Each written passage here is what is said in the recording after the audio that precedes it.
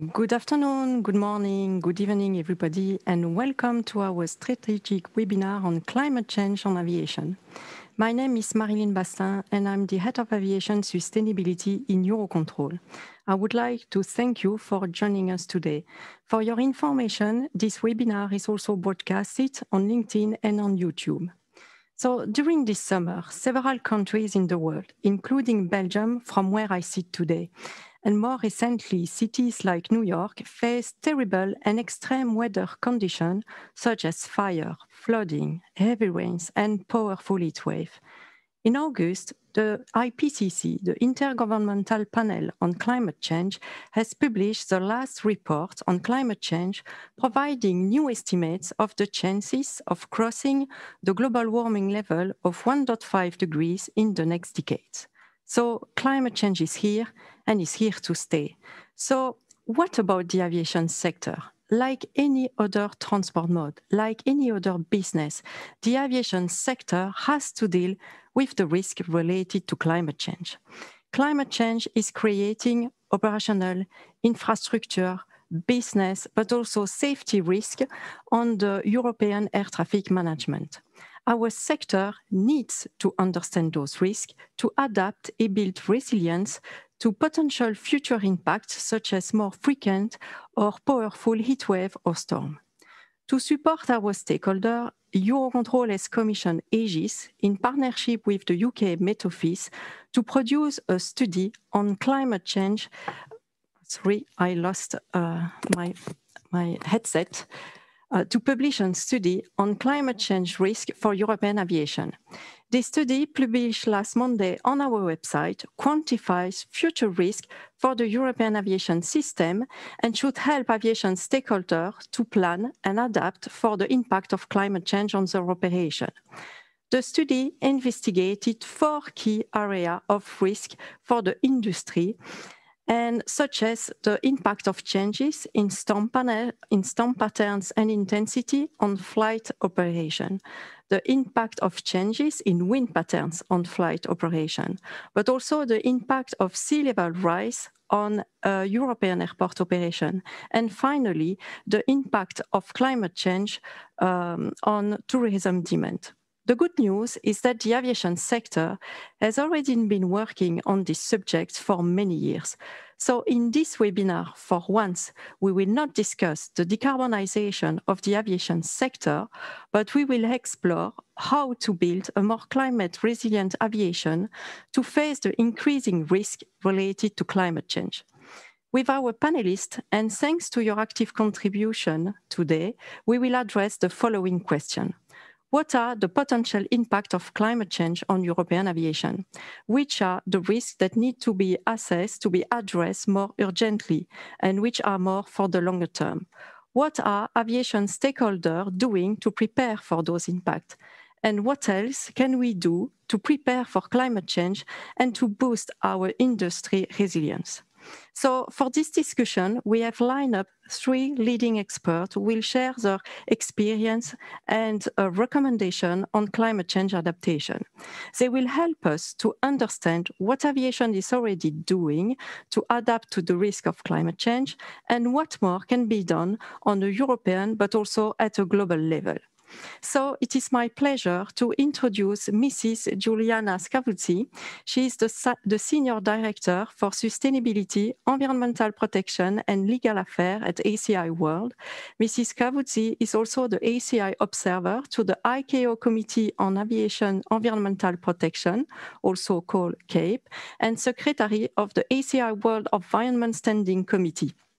She has more than 10 years of experience in international aviation and space law and policy, of which 7 have been dedicated to environmental protection. Then I would like to introduce Mr. Olaf Mosvold Larsen, who is Senior Executive Advisor for Avinor, Norway's air navigation service provider, also operating more than 40 airports in the country. He has been working for Avinor since 2007 with special responsibility for issues related to climate change and the environment, and is currently managing Avinor's carbon reduction program. Mr. Larsen has also been chairing the ACI Europe's Environmental Strategy Committee. And finally, I would like to introduce Denise Prong, Program Manager Corporate Responsibility at Schiphol. Denise Prong has been working at Royal Schiphol Group since 2008. She is head of sustainability.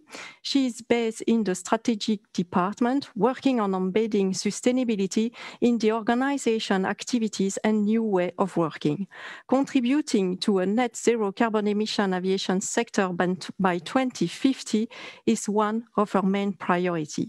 Denise is also an active member of ACI World and ACI Europe. So each panelist will make a 5-minute presentation, and then I will open the floor to a question and answer session. Some of you have already sent some questions in advance, and I would like to thank you for this. We will select some of them, but we would like you to shape the discussion. And to do so, you are more than welcome to enter your question in the question and answer chat. And if you encounter any technical problem, you can also use the chat function. So now I'm sure you are impatient to listen to our first panelist. So I would like to give the floor to our first guest, Giuliana Scavuzzi. So please, Giuliana, the floor is yours. Thank you very much, Marylin, for the kind introduction. And let me thank EUROCONTROL also for the invitation and for this initiative. And of course, congratulate you with the recent publication, which is very important for the industry. And we keep already waiting for those publications from EUROCONTROL on the topic. Thank you very much. So I'll quickly just share my screen so you can see my presentation. And I will try to be very brief and comply with my 5 minutes time. So I will start just saying that this is indeed a topic that we have been working as a sector for quite a long time. Our first paper was done at ACI, I think, more than a decade ago.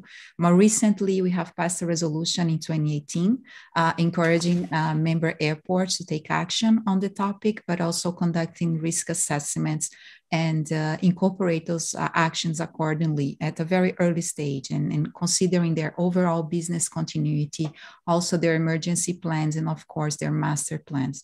Also considering the developing a communications stakeholder engagement as well. Later in the same year, we published this policy brief with similar recommendations, but it also contains some case studies and a matrix of climate stressors and examples of airports that have already developed adaptation plans.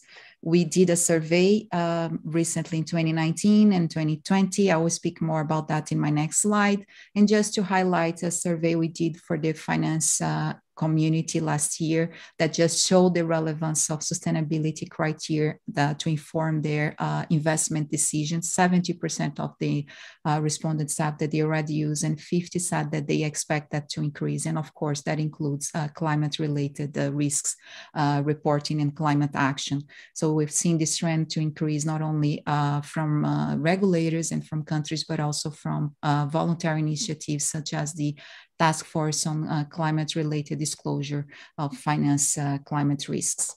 And we also have 2 other publications that support airports in terms of their recovery from disasters and emergencies, including climate change. One which is on business continuity and another one on emergency plans. And here the survey that I mentioned, just a snapshot of 2 points relevant. We asked the membership if they have been impacted by adverse weather events and patterns. And we're surprised to see that almost 70% of members of all regions that have responded have been impacted, while we see a less number, for instance, in Europe, 53, still significant. We see this massive number of almost 90% in the Asia-Pacific region. We also asked if they have conducted the risk assessment. 40% of the all regions said they have already conducted. Of the respondents, 20 were planning to do, while another, the remaining 40 have not done yet. And an important thing to do is that the respondents also, 40% of those said that they needed some sort of assistance and capacity building. And although we saw the highest numbers on the requests from Africa, 70%, in Latin America, 60%, we still saw relevant numbers from regions like Asia Pacific, 45%, North America, 35%, and even Europe, 30%. And I would just like to bring maybe a challenge to the concept of resilience. I think this new paradigm of resilience that we call, and that is a consequence direct of the impact we are living from the COVID crisis that have really challenged our understanding. So airports and infrastructure, we know that they all remain available and possible to be used, but we didn't have passengers, or we didn't have either. We had flights. And as a global sectors, the network dependence only increases, right? And it goes beyond local impacts due to the knock-on effects from one place or one stakeholder to the other.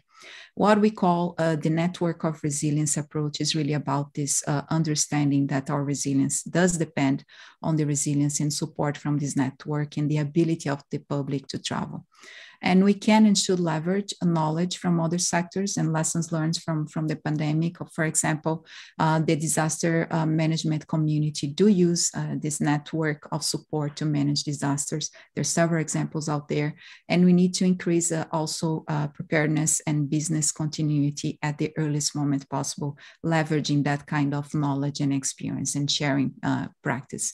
And as we recover, of course, we're also facing a recession, and the crisis of this sector will also impact our ability and financial resilience. So it's essential to enable overall resilience that will also look into that. And as I mentioned, the reporting on finance risks and ensuring that you get finance support will also be linked to also reporting on your climate-related risks and your actions towards that.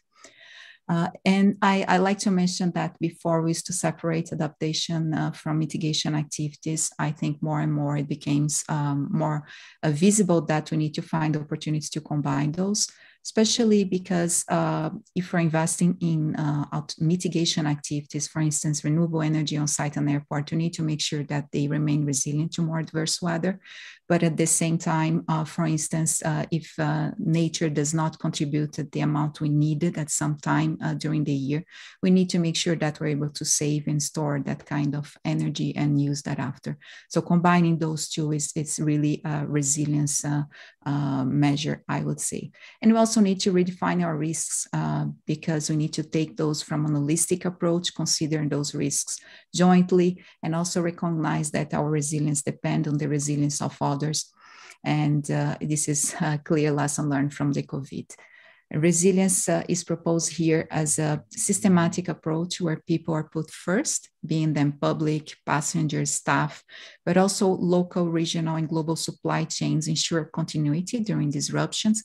And airport infrastructure and operations are planned and designed to operate more resilient, as we're going to be seeing in other presentations and during the discussions that we have today.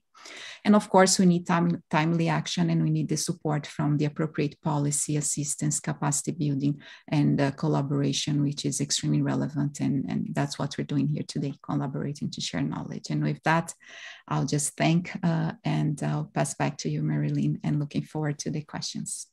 Yeah, thank you, Juliana, for this very interesting presentation. You gave a very good overview about climate change adaptation from a global perspective.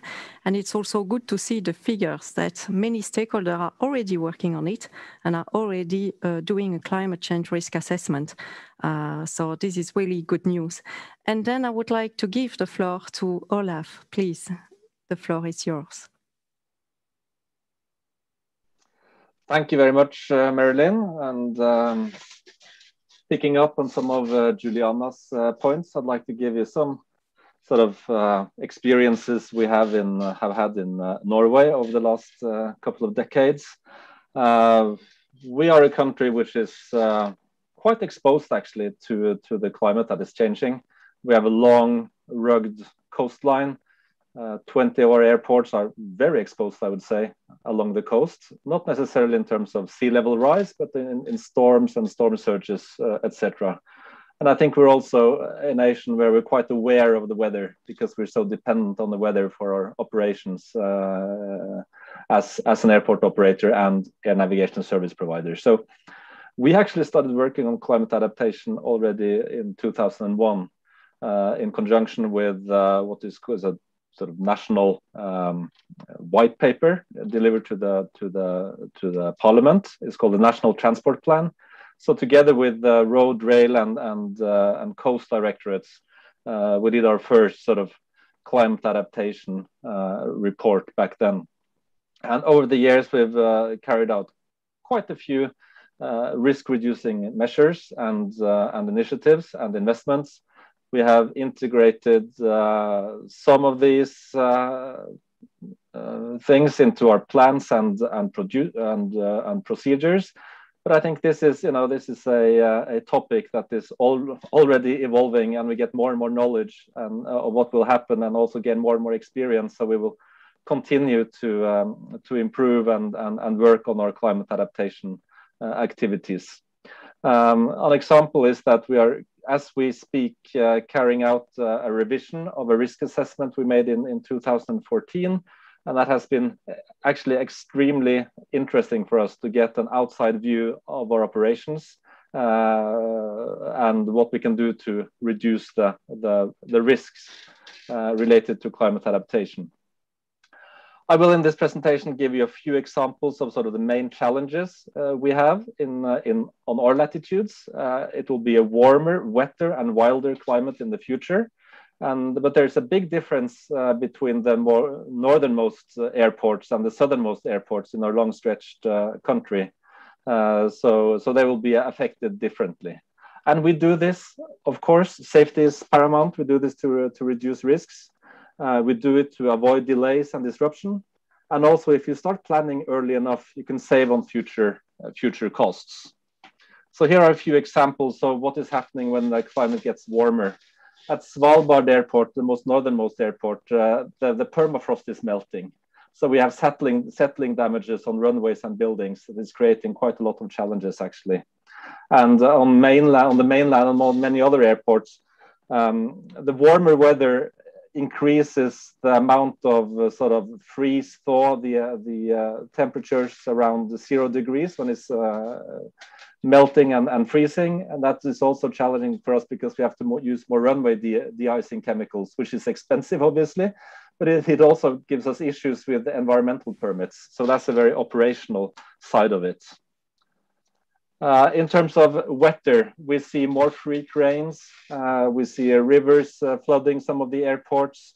We see issues with navigational equipment, etc. So drainage systems and making sure that the drainage of both the runways and taxiways and the buildings are appropriate is very important for us.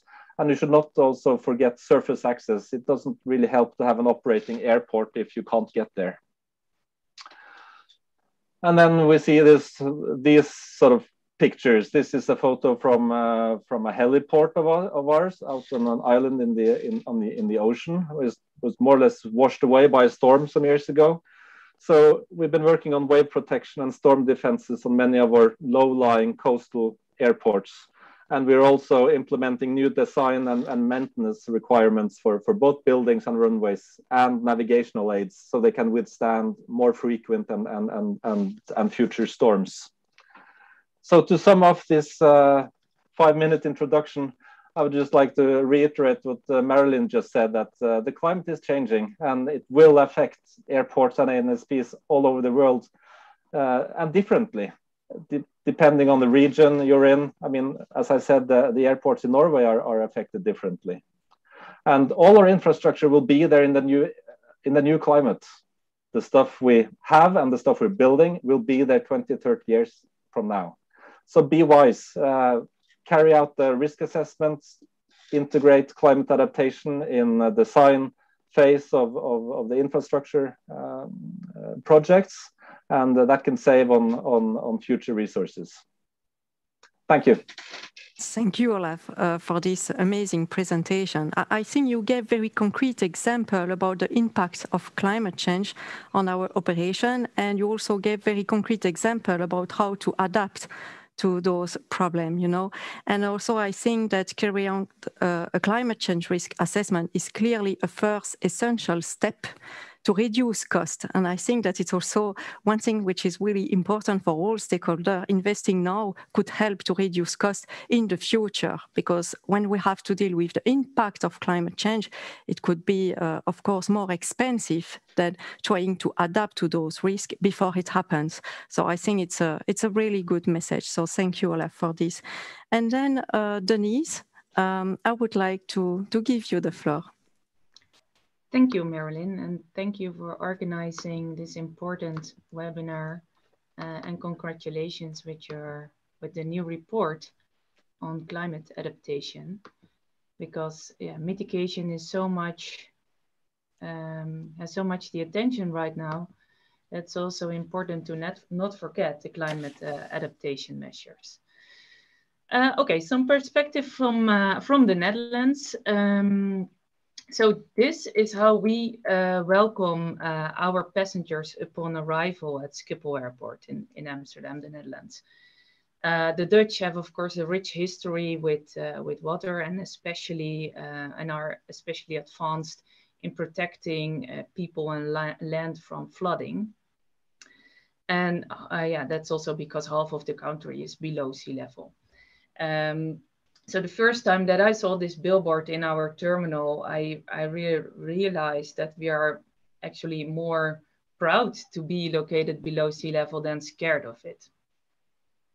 So a little bit about Schiphol Airport. It's one of the largest airports in Europe, but it's also one of the lowest located airports in the world. It's located 4.5 meters below sea level. It's a critical piece of infrastructure in Europe.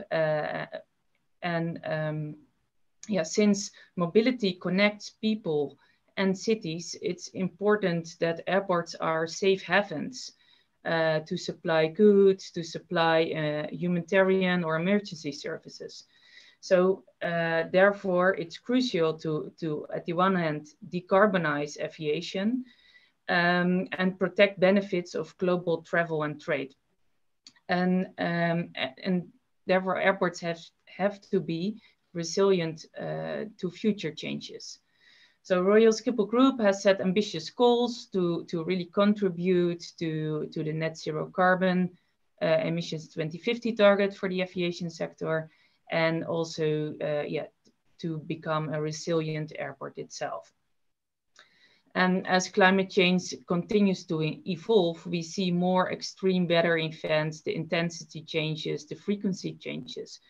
And that makes flight disruptions and cancellations more likely. So it really, climate change is already impacting on airport operations. And that's why we should take climate adaptation into account. For example, during thunderstorms, it's not allowed to handle aircraft at airside. So that immediately leads to delays in the airport processes. In the Netherlands, climate change will affect the weather circumstances. We expect that the prevailing wind direction will shift from southwest to west. We expect more extreme rainfall events, and we also see more heat island effects, as you can probably see at the right side of the slide. The urban areas, like also the airports, are much, the temperatures there are much higher than in the areas around these urban areas. So that's something we have to deal with. So I would like to give some practical examples and challenges from our airport. So yeah, for our airport, it's obvious to work on adaptation measures, because if we don't do so, yeah, we have to temporarily stop our airport operations, and yeah, that's even more expensive than invest in adaptation measures upfront. And Schiphol is located in a polder, so that means that the location was previously, years ago, it was a lake. And therefore, yeah, we have to prevent that the water doesn't run off immediately into the water around the airport. We have to properly manage the local water levels with pumps and yeah, back in the day, it were these windmills, of course. And we also encountered the situation that during the summers in the previous years, we had some heat waves, and then the fire brigade had to spray water at some locations at the runway system to prevent the runway system from melting. So that's really already happening today, and it's really impacting the airport operations already. It's not something from what will happen in the future. So what's our workaround? How do we handle all these changes? I think, we try to really integrate sustainability in everything we do, in our spatial designing, for example, but also, we try to take it into account from the beginning of the project. So, for example, we design buildings with green roofs, that they can really to keep the rainwater, and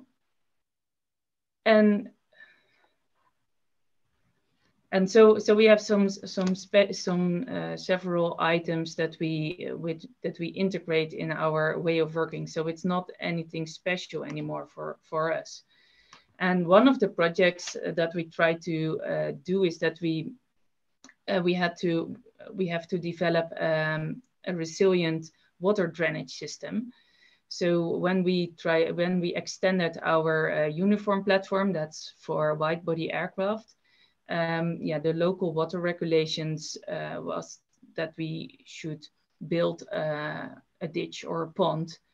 But that led to spatial challenges. So therefore, the project team try to tackle this issue in a more creative way, and they came up with a very innovative water drainage system below the uniform platform.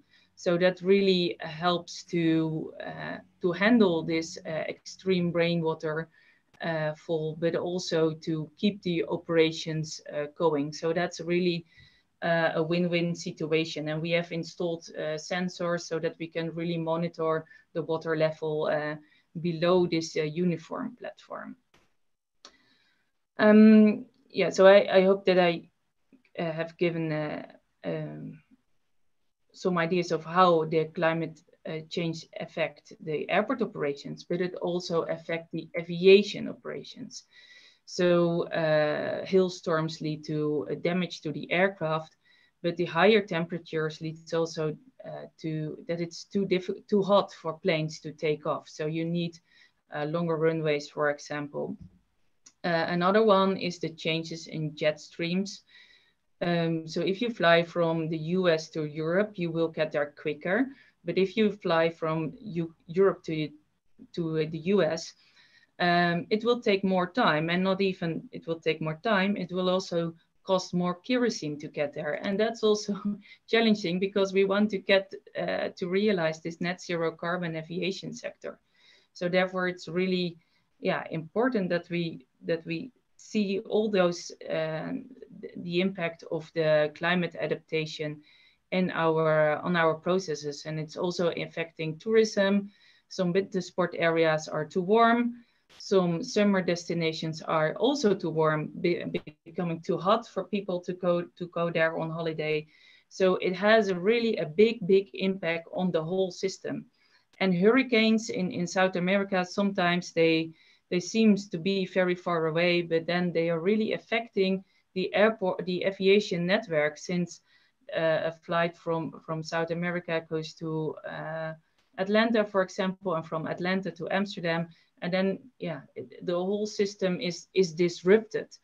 So it's really a big issue, and therefore I'm very happy with this webinar and with this recent publication of EUROCONTROL to keep this topic high on the agenda. So to sum up for Schiphol Group, we want to update our climate adaptation plan. We made some analysis back in 2014. So we want to update that one. We want to formulate more requirements that we can add to projects. Also for the European people in the webinar, The European taxonomy is also very important, that we have to explain the amount of money we invest in climate mitigation and climate adaptation investments. That's very new. It's also, we're learning by doing, but I think that's a very important development from the European Commission.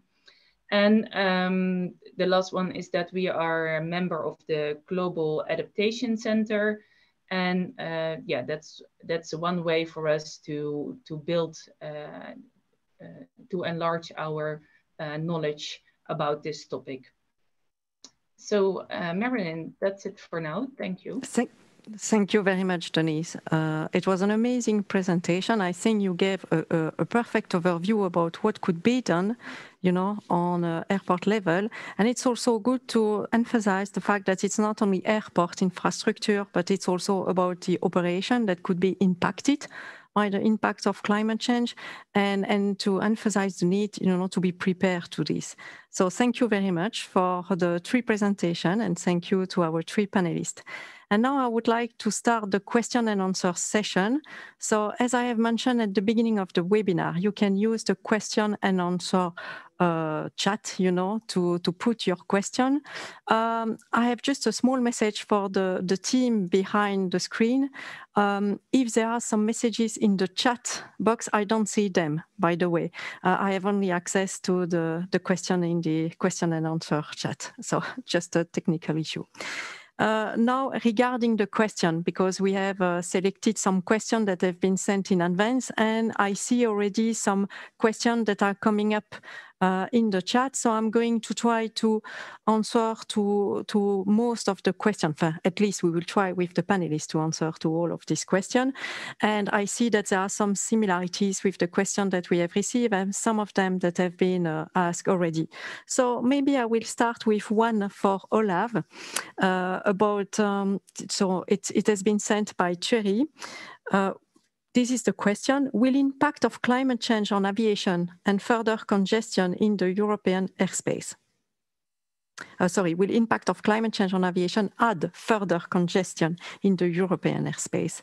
What is your opinion on this? Because it's something that I see in the comments, that there are some concern about congestion that could be more than before because of climate change. Well, thank you. That's very good and important question, and I think it also provides an excellent opportunity to promote and I'm not paid to say this, I do this for free, the EUROCONTROL climate change study that was just released, because that study actually touches upon this. And I think it's fair to say that we are hit more often by weather events today than some decades ago, and these are causing delays and disruptions throughout the network. And I think it's also important to emphasize here that these delays and disruptions in one airport or one region have knock-on effects on the whole network. We are sort of used to dealing with it, but it is causing trouble for us, obviously. But in the long run, it's that we'll have to get used to this, and we'll have to get used to this new climate, and that will evolve and develop. And I think we must and will find ways to adapt. But yes, for sure, climate change, I think, will impact the European airspace and may cause more congestion if we're not clever about trying to reduce those risks and mitigate them. Yeah, this is exactly the message. It's why we need to adapt. It's why we need to better understand those risks, and we need to take some action about it. Thank you, Olaf. And then I would like to ask a question from Boeing, Patrick, who asked, how do you see the impact of climate change impacting passenger cargo loads and revenues over the coming decades? So in short, how will this impact airline profits? So maybe a question for Juliana here. What is your opinion on this? Thank you, Marylin, and thank you for the question. Another very good one, not very easy to answer, but Overall, I would say that there are business risks, right, that are related to a changing climate. We have heard about the delays, additional congestion, cancellations, disruptions. They are costly. From an airport's perspective, we haven't had this figure in terms of amount, but I know that IATA has done some exercise to try to quantify those, and it seems that the hurricane that happened in 2012, it was estimated in damage in almost like 0.5 billion US dollars for that, and they also estimated 450 million US dollars for the impacts of a cold stream that happened in the US around the same time. I think was in 2014.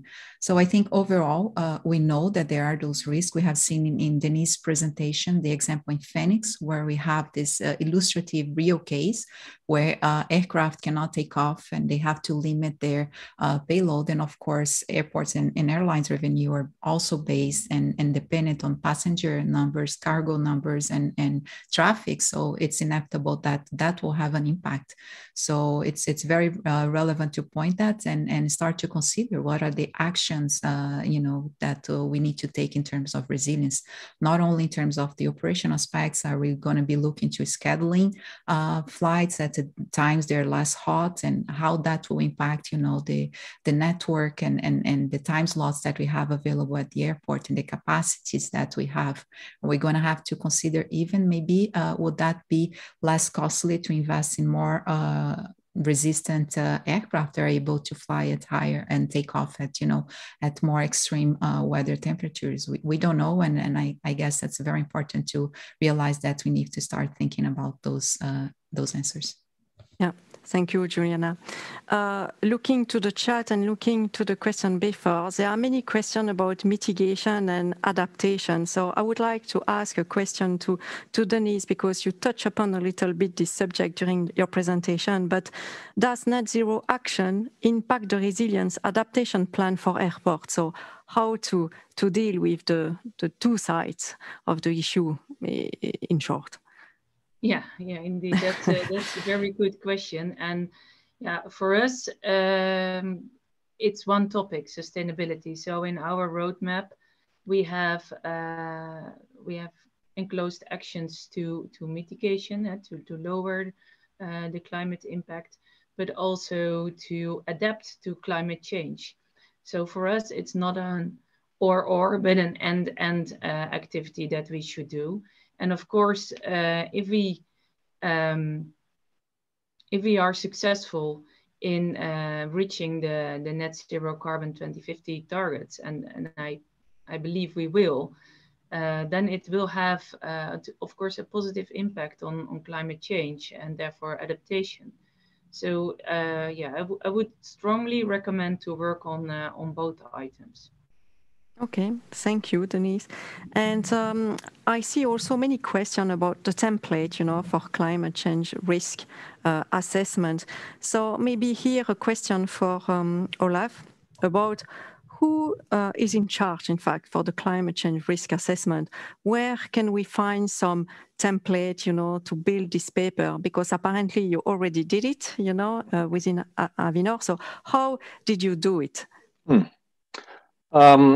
Well, back in the days when we started working on this, that was even before my time with Avinor, so it's more than 15 years ago. It was basically like a long-term strategic topic. And then later on, it was moved sort of to the people working on carbon issues, the carbon department, which involved me. And I still keep working on it because it's so closely related to the new requirements in the EU taxonomy and the TCFD, etc. So climate risk is, getting on top of the agenda. But we also have, I have a very good colleague working in our division for infrastructure and technology that is serving all our 43 airports. So he and his team is working to sort of streamline our efforts, etc.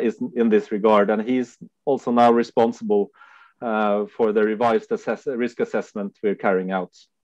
So when we did our risk assessment back in 2000, I think we started working on it in 2013, That was the year after NATS and Heathrow had done similar risk assessments in the UK. So we took sort of a simplified version of theirs, because we have so many more airports to deal with. So it would be a quite comprehensive document if we had to do the same on all our 40, in those days, 46 airports. But it's like, I think in general, it's the best way to do it is to discuss with sort of the risk assessment people in your company. So you don't have like a very peculiar or different methodology for risk assessment for climate adaptation compared to other risk assessments. And it's basically like a red, yellow, green, 3x3 table with the high, low, and medium risks, and then it's plans for mitigating them, etc. And then you also have to discuss what kind of carbon weather variables will we put into it. Is it temperature, rainfall, fog? It's all those questions. And the literature on climate adaptation in aviation and also risk assessment is steadily growing. So you'll find on the internet good examples. EUROCONTROL has published something, ACI has published. It's been mentioned in several of the ICAO environmental reports of the last decade. So it is information out there, but I think the most wise thing to do is sort of team up with the risk assessment people in your organization and do it, sort of try to use the same methodology, because then it's easier to communicate broadly internally, and that is what matters, I think. Thank you, Olaf. I see another question from Jarlath Molloy from NATS. How do we ensure the industry takes a consistent approach to understanding the risk and impact from climate change? For example, do we need improved coordination on which climate change scenario to use in our analysis? And I would like maybe to give the floor to Juliana with maybe the ACI perspective on this. How could we improve this coordination, between all stakeholders? Do you have a view on this? Sure, Marylin, that's a very good question. I guess we don't have another option. We have to, and our sector has always been collaborating, to address our challenges, and we can improve by having this perspective that goes a bit beyond just the local issue. It is a local issue because you need to address, the localities of the challenge you have with climate change, but you also have to have this broader perspective at the global level. We have seen in the pandemic the challenge we're facing just because we have different approaches, not harmonized, and we have seen different countries having different restrictions. So it's a sector that we are dependent on that harmonization, and we need to work together. We need to increase our stakeholder collaboration. This kind of event that is happening here today is a great example of how we can, share experience, but continue developing the body of knowledge we have through ICAO as well. I see ICAO has this great mandate because it has all aviation stakeholders there working together, so we can have that perspective, and they are working on resilience and adaptation. So we need to make sure that we push that agenda and collaboration that goes beyond just our own activities. It's a need. Thank you, Juliana. I have a question for Denise from Sarah from Fly Green Alliance. Denise, could you mention how you think EU taxonomy changes will benefit the sustainability of airport and airline going forward? Can you discuss what is Schiphol working on in this area to develop this work? Yeah, okay, good question. So first of all, it starts with your own strategy for an airport and airline. You first have to think, what do you want to achieve? What measures you need to get there? And I think this EU taxonomy can help. And it's, for us, it's more like a mirror, because it gives insights in how much money we spend on climate mitigation and climate adaptation. And then, you can see, okay, is that enough, or should we spend more, depending on what your goals are and your measures, etc., and your other topics you focus on. So it's not, the EU taxonomy is not a goal, but a measure to help you to realize your ambitions. So I think, yeah, that would be my first reaction. Thank you, Denise. And I have another question for you, maybe more simple, maybe not. How do you counter too high temperature for takeoff? Longer runway, anything else? Because you mentioned this, in your presentation, so it's why you are. So it's not the case in the Netherlands yet, luckily, but it is in the Middle East and sometimes in Arizona, for example, in the US. And then indeed, longer runways help. And another solution is to take off some weight from the aircraft, or to use more lighter aircraft, and that makes it more easier to take off because of this higher temperature. The air becomes really thin, and that makes it difficult to take off. Thank you, Denise. I have maybe a question for Juliana. How does ACI plan to support the member to address the adaptation resilience challenge? What is ACI policy on resilience and adaptation? You already touched upon a little bit during your presentation, but maybe you could elaborate a little bit more. Thank you very much, Marylin.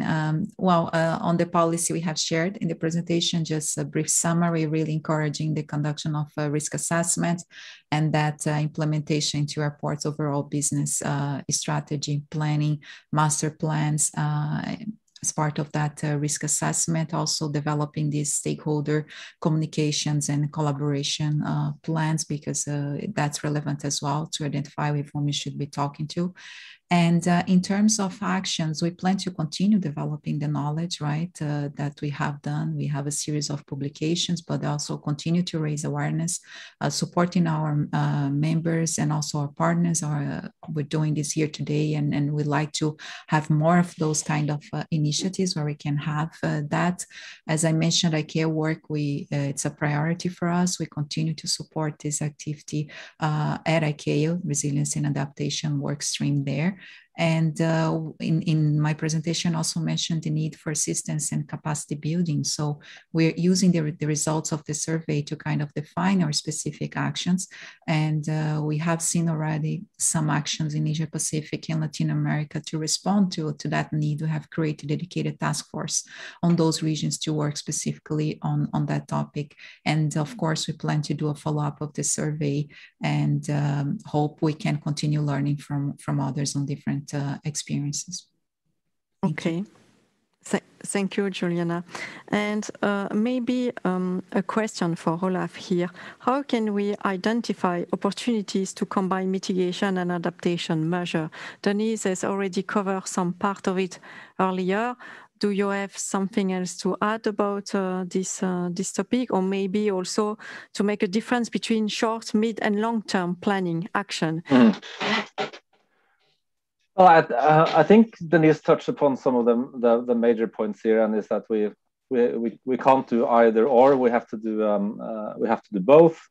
So I think maybe one takeaway could be that for sort of every new build or every maintenance project, one should consider both mitigation and adaptation in terms of drainage, building materials, whatever is in there. So try to start by trying to get those considerations into the procedures of projects and project management and all that kind of stuff, because the infrastructure we have already and that we are maintaining and the infrastructure that we are creating, it has to sort of, what is said in English, is stand the test of time, both in terms of robustness and resilience, but also in terms of low carbon impact in terms of emissions, both direct emissions from the buildings and whatever by itself, but also from the materials used to do the maintenance work or to create those new pieces of infrastructure.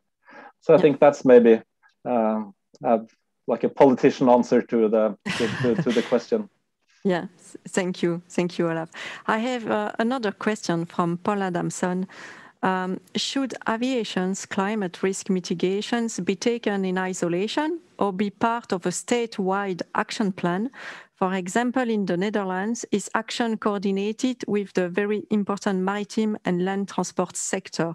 So maybe this question is more for Denise here. What do you think about this? Yeah, I think it's a difficult question.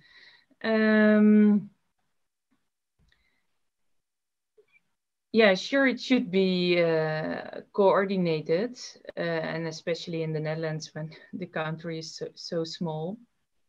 But still, every organization has its own responsibility to act in the right way. So yeah, I would say that you cannot wait for others to handle, to act. You should act first, and then see if you can make a coalition with other important organizations to build upon. Yeah, thank you, Denise. I have another question here from an anonymous attendee. It is really important to make an early assessment of the climate change effect on the aviation to become more resilient. Are the climate models sufficiently accurate to support the analysis of the climate risk and to support the implementation of possible solutions? I think this is really a relevant question here. I don't know who would like to answer to this. Maybe Juliana, because I see you smiling. So maybe it was such a good idea, maybe. Thank you, Marylin. No, that's a very good question. I'm not an expert, but we have seen so many risk assessments being developed and adaptation plans implemented. So I do believe that the methodology that exists, it is sufficient to address. Of course, when you define your timeline, it also has an impact on the type of adverse weather that you'll be dealing with. If it's 50 years, if it's 100 years, that will have an impact. But I do believe the methodology, I haven't heard anything against or saying that it's not enough or not sufficient. Yeah, and if I may to complement on this, because in our EUROCONTROL study, we have only published a summary report, but we will publish in a few days the detailed annex, which include a lot of information about the model that have been used and so on. So of course, the model can be improved over time and will be improved over time because climate change is here, is changing. And so we need to take into account the last scientific study. But I think that based on the model that already exists, the kind of information that we are able to provide in this study and the annexes that will be published next week, you should find already a lot of information that could help you to take some action at least and to do this climate change risk assessment. So I'm looking for another question now. And Marylin, if I can build upon that, because Asia World has also published this risk assessment a couple of years ago. I believe the policy paper was published in 2018, and that one is really helpful as a start for airports to see what they can do and what they should take into account. So yeah, I would really recommend to use that policy paper as well. Yeah. If I may, Marylin, I'd like to chip in on that one as well. I think there is sufficient amount of information out there to start working on this, but then it's allowed to sort of do some independent thinking as well and look at your airport and look at the surface access to the airport, the electricity supply, telecommunications, everything that sort of surrounds the airport that we are dependent on. I can give you one, maybe it's a little bit strange example, but when we were creating some storm defenses at several of our airports up north in Norway in 2012, 2013, I think, because of the changing wind directions, etc., and storm surges, the project team had to map the underwater topography to try to forecast how would those new waves and how will this affect the safety areas around the runways. So that was a little bit of the thinking that was not sort of written in the national climate or weather forecasts, put it like that. But it's like there is enough information to out there to start working on it, and then you do some thinking as well, and then I'm sure it will be good results. And starting thinking about this is also an extremely part of the process to get everyone involved. That's also very important, I think, to keep in mind. Yeah, indeed. And maybe because we are close to the end now, I will take just a last question, because we didn't discuss this at all. We spoke a lot about the infrastructure, the operation and so on, but there is a remark in the chat about, think about all the workers on the runway in weather with more than 40 degrees. So what do we do for, from a human perspective, you know, for the workers to tackle this? Are you aware of some special treatment or adaptation that are taken to help, you know, the worker on the airport to deal also with this extreme weather condition and heat wave, for instance? I think, well, even in Norway, even in Oslo, we had some really hot days. So the firefighter team were called out to water the tarmac to cool it down with just like fresh water. So that's helpful, I guess. But I don't know. Except for that, the heat can be challenging. Yes, indeed. And Juliana, maybe, do you have some feedback from your stakeholder about how to tackle with this more, you know, human dimension on the problem? I have heard about the issue, but I don't have, unfortunately, an example on how they are addressing that. But yes, it can become, as Olaf says, and challenge for the human side as well. Yeah, indeed. So thank you very much. I think, because the time is running fast, that it's time to wrap up this webinar. But before concluding it, I would like to give the floor for a final word to our three panelists for their main takeaway from this session, or maybe just to give their last final message that they would like to convey. So I will start maybe with Juliana, please. Thank you, Marylin, and just thanks again for the opportunity and for this great initiative. Well, I would say start local, but consider, you know, the regional and the global impacts of the issue. Make sure that in the short term, the first thing you have to do is really start looking to your risk assessment. And this is a very important issue. It's not only about a single weather event that is a major, but also there are continuous impact that we're seeing, for instance, erosion, for example, that airports have to deal as well. And you don't see, it's not visible, but it's happening continuously due to a changing climate. So be bold, do not wait to take action. And of course, we're also committed to climate action beyond resilience and climate change. We're just discussing today more about that aspect. But there's plenty to do, and we hope to continue collaborating with everyone on that end. Thank you very much. Thank you, Juliana. Olaf, please. I think it's something along the same lines, is to be rational about this. Is like, panic is not an option. Gather the information needed, carry out the risk assessment, see how that goes, and keep it sort of core in the company or at the airport, and make sure that the report is not put in the drawer and left there.